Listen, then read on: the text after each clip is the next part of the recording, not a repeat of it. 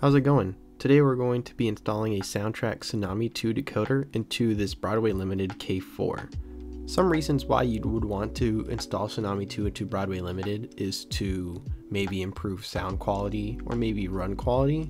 However, this one is a little bit different. This engine has a, let's say, tendency to go crazy when trying to go into reverse on a couple of different layouts. This engine is now on my home layout on rollers to show an example. Whenever I go forward, the engine will run smoothly going forward. However, when I switch the model to reverse, that's when the engine goes extremely fast forward, and I can't do anything about it. CV8 doesn't solve anything. So after all the troubleshooting we went through, we decided it's best to remove the decoder and install a new decoder. Because this engine runs gorgeously, it's just the brains is what the problem is. Well, let's get started. First step is going to be removing the tender from the engine. This will make it very easy to work on the engine and the tender separately. So I'm using tweezers to remove that 8-plug pin, just moving the sides very slowly to unplug it. And then going to be separating the tender from the engine by just pulling apart. There are 3 screws that hold the shell together. One is underneath the leading truck, and there's 2 underneath the trailing truck.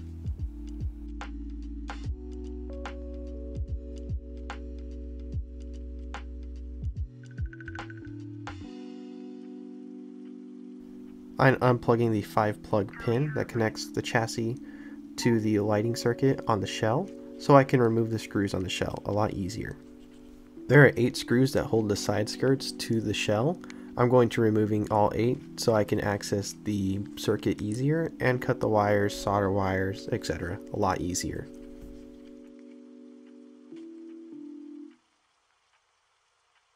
With the side skirts aside, we are going to be unplugging the smoke generator.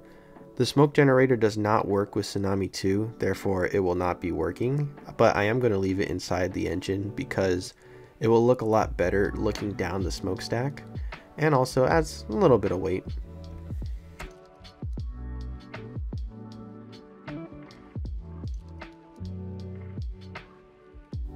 Now we can cut off the wiring harness from the lighting circuit, so we can use those wires for later.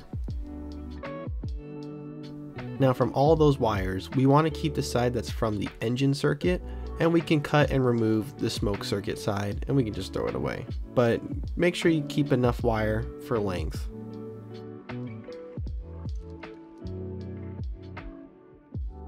I made this little diagram for Microsoft Paint to hopefully show a better visual on what I'm doing here. I'm showing all the wires that I'm cutting, and I'm showing what wires are going to go where in the future. That diagram shows this small circuit right here, saying to cut the white wire, the brown, and the gray wire.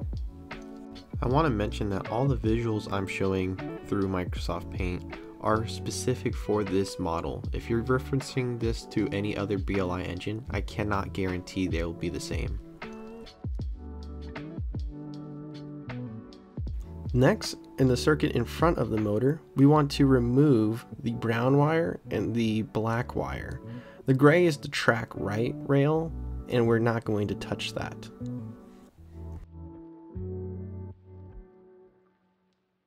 This diagram I also made in Microsoft Paint, showing the 8-plug pin from the engine. On the left is the original from factory, and the right is the one I'm going to be using. I'm cutting pin 3 before it reaches the circuit because that is originally from the Paragon 3 Rolling Thunder antenna, and I'm actually not too sure if it has anything to do with the circuit. So I'm actually cutting the wire before it reaches the circuit, and then adding wire so I can use that as my cab light lead. Another reason why I'm doing this is because I want to have my FX functions from the decoder to individual lighting outputs. I don't want to have my headlight tied to my cab light. I want to have them all individuals. So adding one more wire by cutting this helps me accomplish that goal of having my cab light, headlight, marker light, all different functions. And once it's cut, I'm going to be soldering on extra wire to increase the length and heat shrink.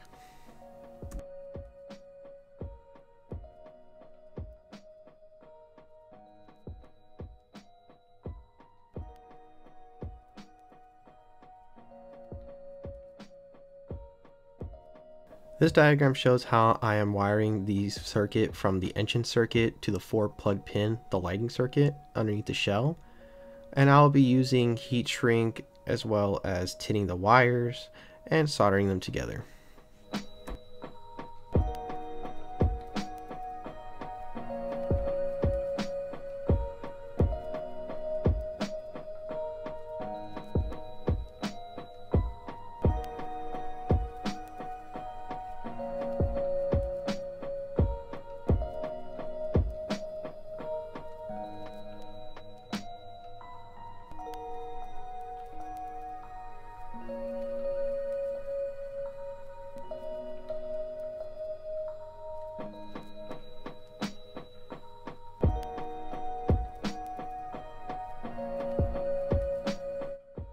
Now that the harness is all wired up, now it's for the tricky part, where we're going to have to switch the polarity for every light in this engine. For whatever reason, Broadway Limited decided to use a ground instead of a common like most manufacturers do, so LEDs are polarity based, meaning that they can only turn on with the correct positive and the correct negative leads. So if we wired this up normally without switching these around, the LEDs would never turn on. So we're going to have to flip the polarities. All we have to do is switch the wires, the negative to the positive and the positive to the negative. And that's what we're doing first with the cab light. Second will be headlight, and the third will be all the marker lights.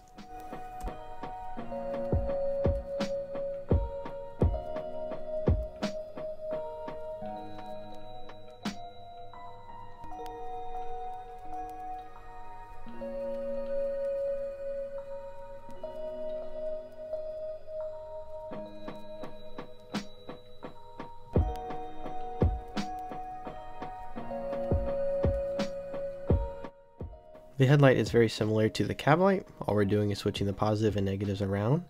As for the marker lamps, I did lose my video. My video unfortunately got corrupted, so I only have photos to show you how I did it. But all we have to do is remove that resistor that's on the board and add the wire from the positive lead to the resistor spot and the negative lead to the negative spot. And then we're going to cut the negative wire in half and add a resistor. I'm using 1K ohm resistors, quarter watts, which will drop the 12 volts from the Tsunami decoder to 3. Here's the finished product with my resistors hooked up to the negative wire on the classification lights.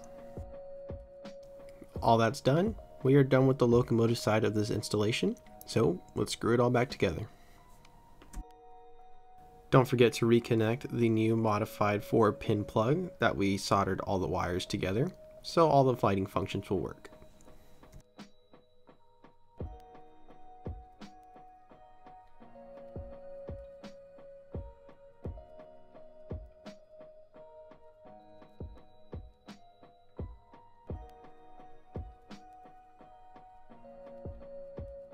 Making sure that everything is plugged in and all screws are screwed down, it's time to move the chassis back into the shell. Make sure that the wire harness on the right side of the screen is not being pinched by anything, and make sure it's free and able to move around. Once satisfied, replace the 3 screws from the engine and we'll move on to the tender.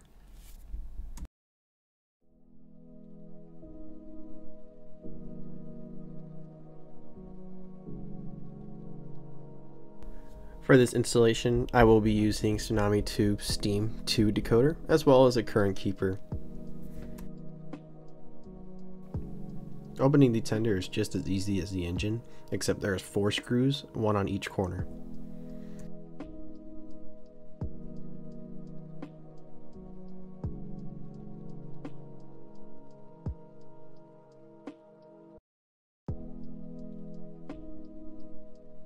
We're going to be removing pretty much everything you see except the speakers and the plug that is connecting to the engine.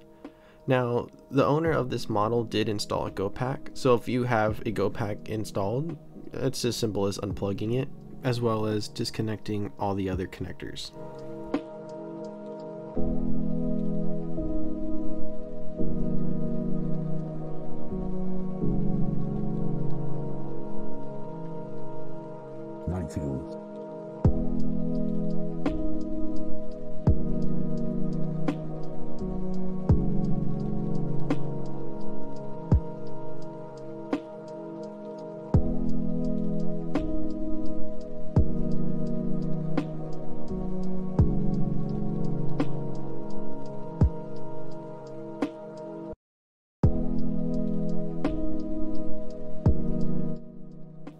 Same idea, we're going to be cutting off the connectors that used to go to the previous board because we don't need them anymore.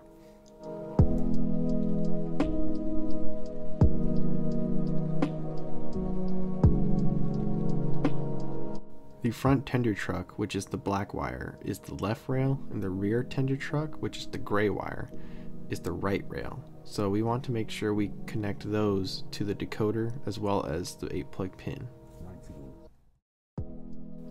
Here I want to show how I plan on mounting the decoder. I do end up moving it later in the video, but the idea is the same. I'm going to extend all the wires and just place it on this little plate. I'm going to keep this plate because the speakers are right underneath and I don't want the decoder laying on top of the speakers. I'm going to be using 3M double-sided tape to mount the decoder. It is plenty strong, you don't need a whole lot, and just place it on top of the plate.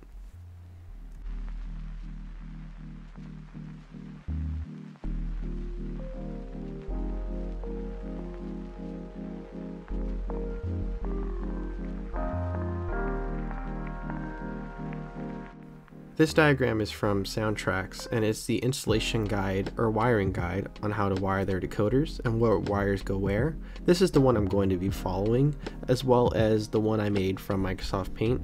I'm hoping this diagram will give you a better picture of how I'm wiring this locomotive, because it could be a little tricky trying to custom make and wire chase, and I'm hoping this will make it a whole lot easier for you to do yourself. I'm wiring the black wire from the decoder and going to be soldering the 8 pin from the 8-plug pin and the black wire from the front truck together.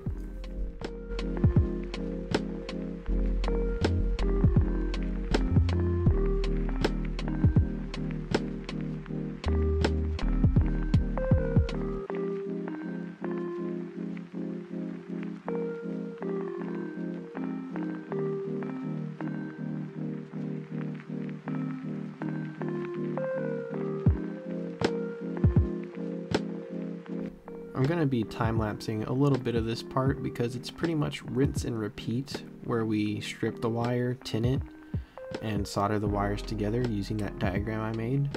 Except the blue wire is a little bit different. I'm actually going to add an extension for the rear light and the rear marker lights. Since the blue wire is going to be under heat shrink, I just want to make sure that I'll be able to get the blue wire to the rear light and the rear marker lights.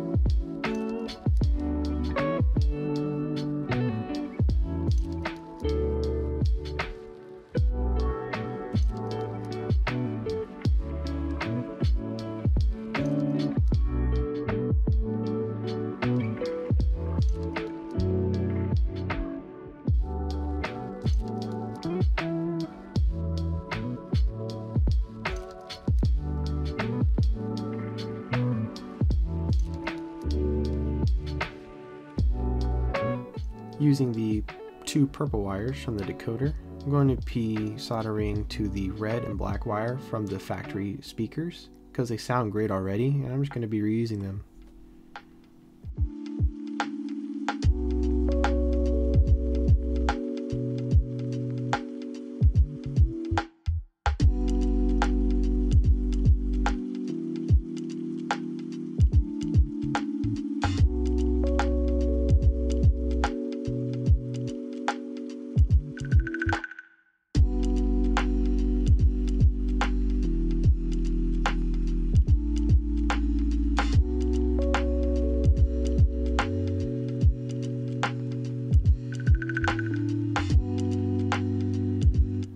Another tricky part about this installation is going to be the rear and marker lamps on the tender.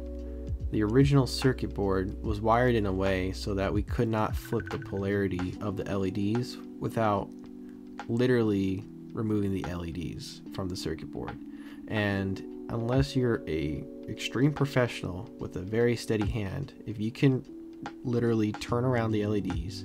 You're amazing. I couldn't, so I decided I'm just going to rip it out and put LEDs of my own. I'm using warm white LEDs that came from eBay. They come pre-wired, they're size 402, and they're fit perfectly for this job, and I'm holding it down with some Tamiya masking tape.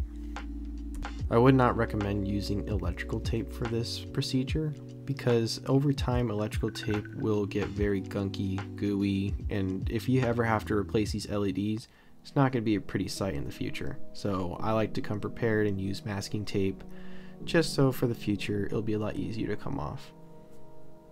19.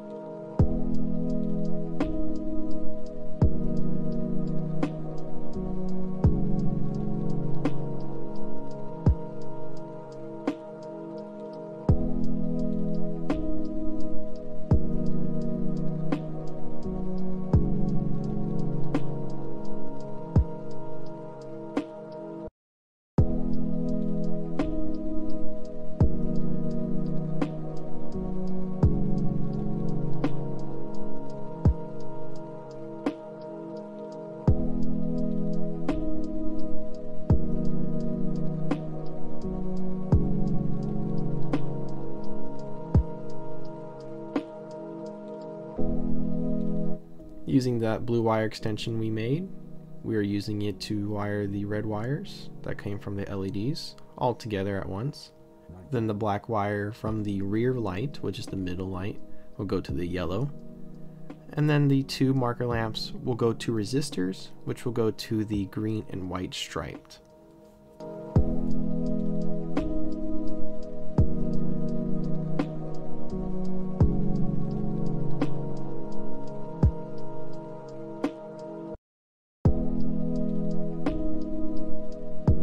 I lost the footage of me soldering the yellow wire and the rear light wire together, but it's the same rinse and repeat. As well as here, we're going to solder the green and white stripe to two resistors so we can put each black wire from the marker lamps onto those resistors.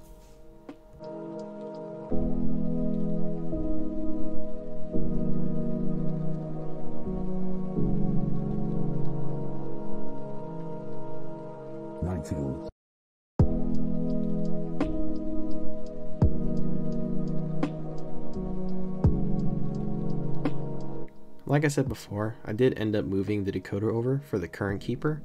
I did forget to film plugging in the current keeper, but it's easy as taking an X-Acto blade, cutting a little bit of the heat shrink from the decoder, and plugging in the current keeper. Now is the best part, putting the model all back together and hoping nothing went wrong and you don't have to open it ever again. When closing the shell, make sure we're not leaving any exposed wires like you see here. I'm just using tweezers to push that back in.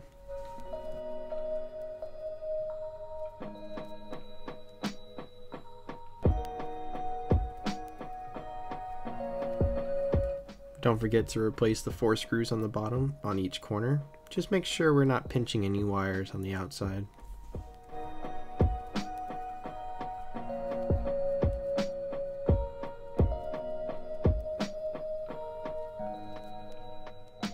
Finally, plug the 8-plug pin back into the tender and the connector.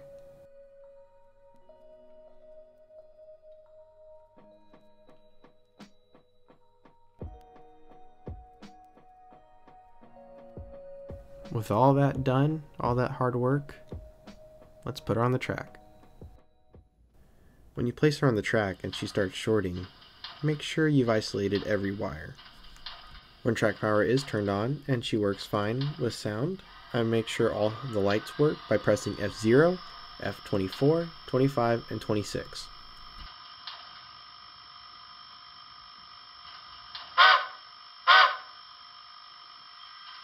I must admit, I did get pretty lucky.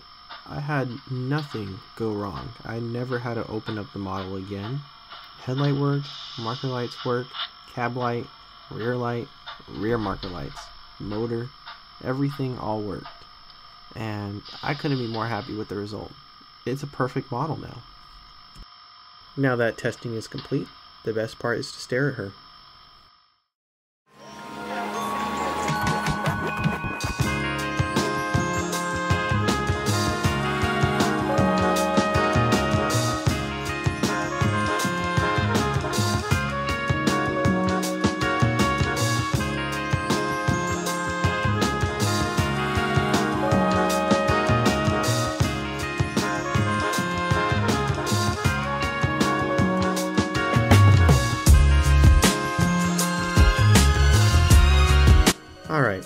enough staring at her.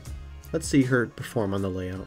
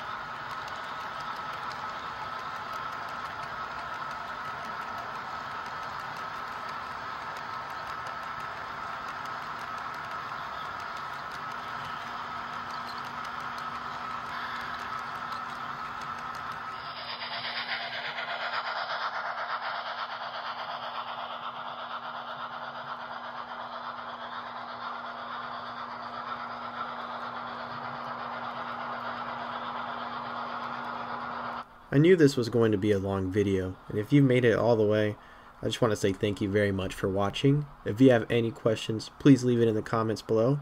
I had a blast filming this. Overall, it took about maybe 6 hours to complete the installation, but I would say 2.5 of it was probably just wire chasing and me swearing at the model. But until next time, I'll see you then.